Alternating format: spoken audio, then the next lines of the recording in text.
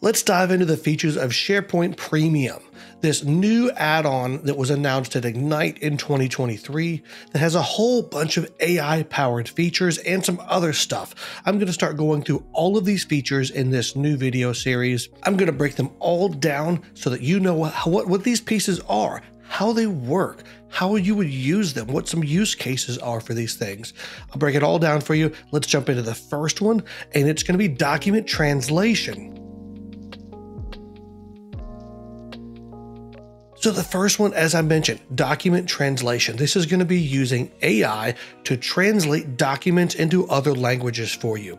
You can both do an on-demand translation as well as an automated translation. So you can have this thing automatically translating to other languages. That is really, really cool. Now, SharePoint Premium isn't really a new feature. It is a rebranded feature. It used to be known as SharePoint Syntex, Microsoft Syntex, Project Cortex. It's gone through a few different branding changes, but I believe SharePoint Premium is what we're going to be using from now on. I think this is the final name, so let's just get used to talking about SharePoint Premium. So to set this thing up, the first thing we're going to want to do is go into the Microsoft 365 Admin Center. So from the home screen, you're going to go to the Setup button, and you'll scroll all the way down until you see Use Content AI with Microsoft Syntex.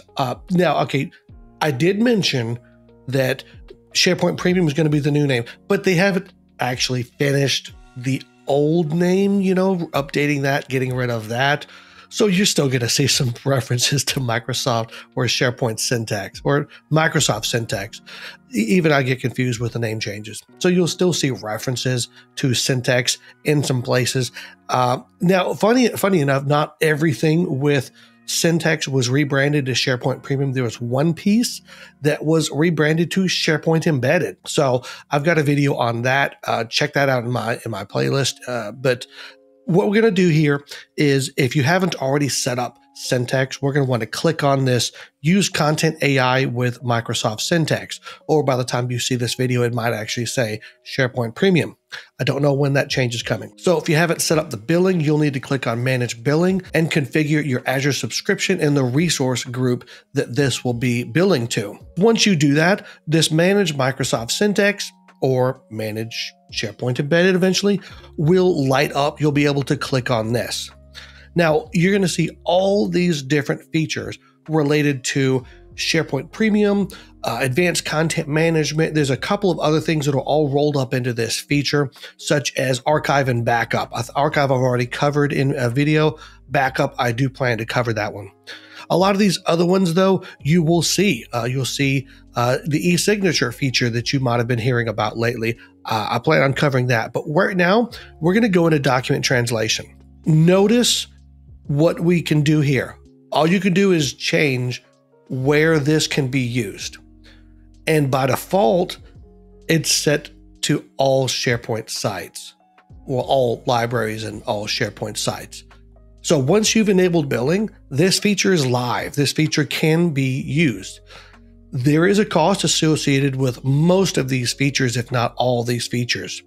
So you're going to want to make sure that you go down through the features that you are currently using and switch them off. Now, most of them will have the ability to just pick no sites so that it can't be used anywhere in your environment. In this case, we want to set up document translation. So here, I'm actually going to pick selected sites because there's one site that I want to use this on, and it's going to be the HR site. So I can search for that here, and I can pick HR. You could also upload a CSV file up to, is it 100 sites? Yeah, it's up to 100 sites. So if you want to upload a list of sites that way, you can. So with my one site selected that I want to use translation on, I'm going to click Save. And that's it. I could download my CSV if I want to store that, or use it later to add more sites to and just re-upload that. Or I can, at this point, I can replace the site list. This doesn't let you add additional sites. This lets you replace the current list of sites that have document translation enabled. So if I pick a marketing site, HR just gets disabled unless I specify HR and marketing. So keep that in mind when you're using this.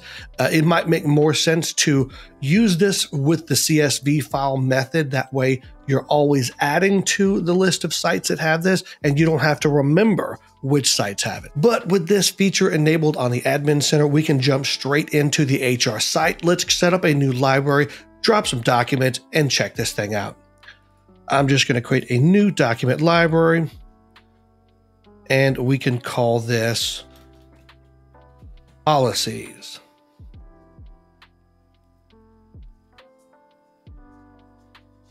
And then let's get some documents in here. So I'm going to drag some files into here so we have something to work with. Okay, we've got our files. Now, I'm not setting up metadata columns and content types and all that, because I know you already know how to do that. We don't need to cover that nonstop. I've got plenty of videos if you want to find out more about creating content types, content type publishing, the whole 9 yards. I've got that covered. So what we're going to do here is we've got document translation enabled on our library. At this point, what we can do is right click and you'll see an option here, translate. Let's click it. So it lets us pick a language. If we click on here, we'll see a list of 5 languages. Is that all it can do? Actually, no, it can't, because it covers a ton of languages. There's a link in the description for which languages are covered by document translation. It's a lot. For instance, let's do, what about, we've got French. What about Canadian French? If I type in FR, we'll see it filter down to 2 different Frenches. One is Canada. So let's pick this one and let's click translate. File submitted successfully. So now the AI engine is working to translate this document into French. It really is that easy to do on-demand translation of documents. Now, this works on a bunch of different documents, primarily though the Office desktop app, so like Word, things like that, but also PDFs, as we're going to see here. This isn't the best part of document translation though. We're going to be able to set up rules to automatically translate when different events happen. And this is how I see translation being used the most in organizations, because this really is going to save users a whole lot of time with having to translate things. While we're waiting for this document to be translated, let's start setting up our next example. Again, this is going to be the big use case that I see this being used for. For that, we're going to be adding a column. Let's let this be a choice column. And for our choices, let's see, for the name, we'll call this status. Choices, we'll have draft, and well, actually, to keep this nice and simple, we'll call the next one publish, and we'll get rid of the third choice. That's all we need, draft, publish. We want a 2-state at least system. And let's save this. And we've got a new document now down here now. So Dignity at Work was what I did a translation on, the on-demand translation, and we see another copy here appended with the language code. This is the code that is used in Azure, which is actually where the translation occurs. So we see it appended with FRCA for our French Canadian language translation. Let's click on this thing and see what it looks like. Close all that mess. So we've got this. Now, I don't speak a word of French. I've got no clue what this thing says, but here's what you should be doing. Somebody in your organization that does speak French Canadian, or at least good enough French that they know exactly how Canada varies with that language, they need to review this. You cannot take anything that comes from AI as perfect. There may be issues here, so it does need to be reviewed by human eyes to make sure everything is accurate. AI is going to be great for a lot of things like this that we don't want to have to do by hand, but always keep in the back of your mind, this has to be reviewed by a human.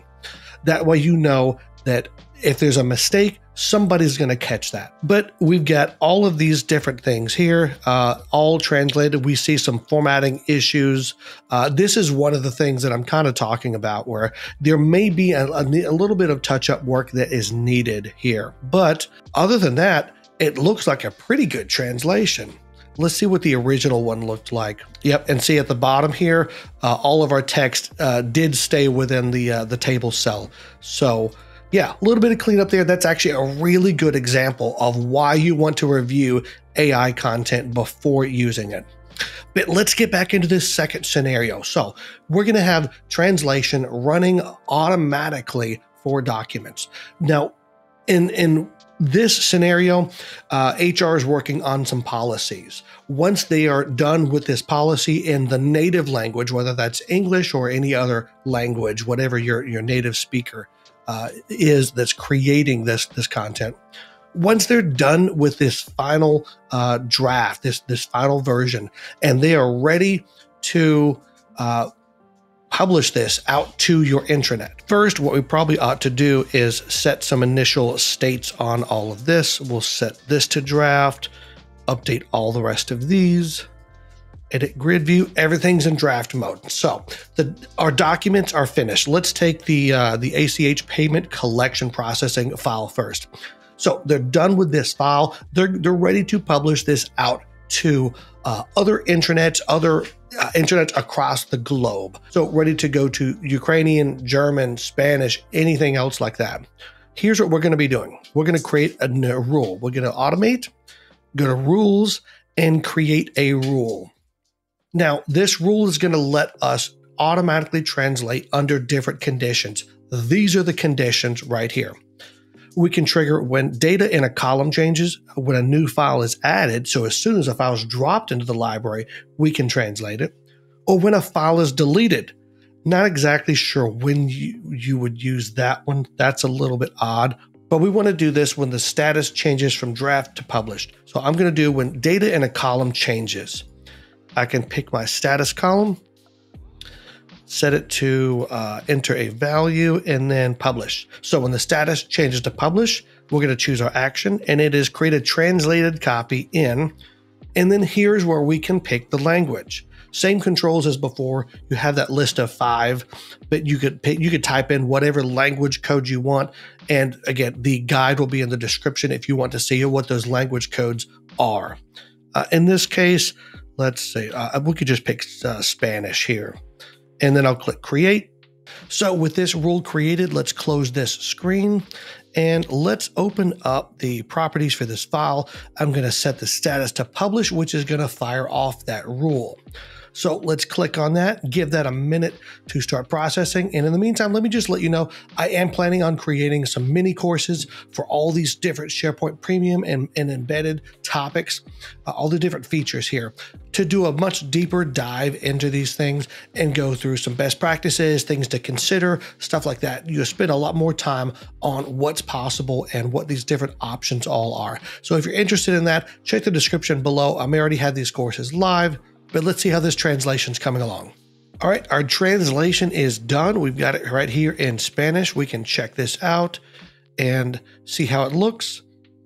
Potentially some formatting adjustments may need to be made. And obviously it would be a little easier if you were doing this translation in Word, but you can still edit PDFs in here. But just like I said before, all of this content that's translated by AI or manipulated by AI all needs to be reviewed by a human, because we really can't trust the AI this much to let it just do its thing on its own without human review. But all of that looks good. So document translation is such a very powerful feature. It's very simple to set up, as you can see. I think it's going to do a lot for time saving and cost saving within organizations. And it's one of the big reasons why I think this is going to do really well, all these different SharePoint Premium products. Now, one of the things I mentioned at the beginning was SharePoint Embedded. That was one of the Syntex features that got moved actually not into SharePoint Premium, but into its own standalone product.